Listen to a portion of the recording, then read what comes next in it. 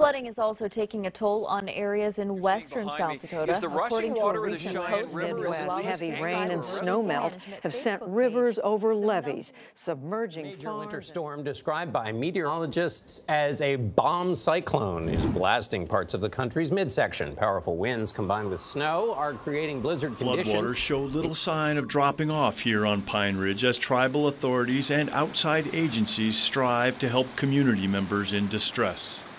This flood has done tremendous damage to our public infrastructure. More than 1,000 of our families were displaced.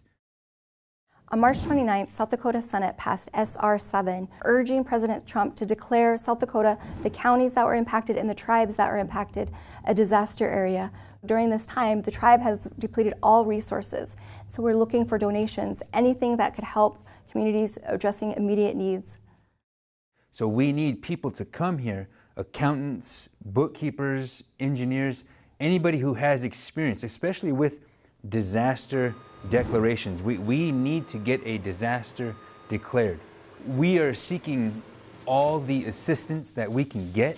We have intense emergency material needs like water, like non-perishable food, like diapers, like hygiene products. So all of those donations mean the world to those of our people who are struggling. I want to thank everybody for coming together in this time of crisis. Please continue to stay with us, continue to pray. Wopilatonka.